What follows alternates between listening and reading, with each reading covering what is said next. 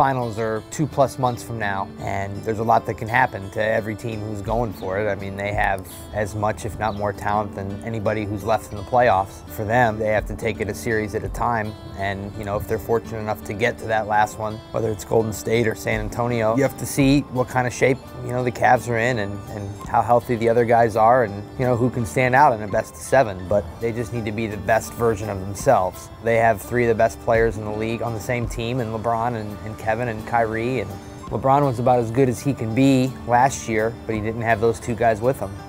So Kevin and Kyrie need to stay healthy throughout these playoffs. They need to play like they did in Game 1 against the Pistons. And you know, maybe not from a numbers perspective, but certainly from just providing that kind of effort at that kind of level. If that happens consistently, they're going to win a lot of games.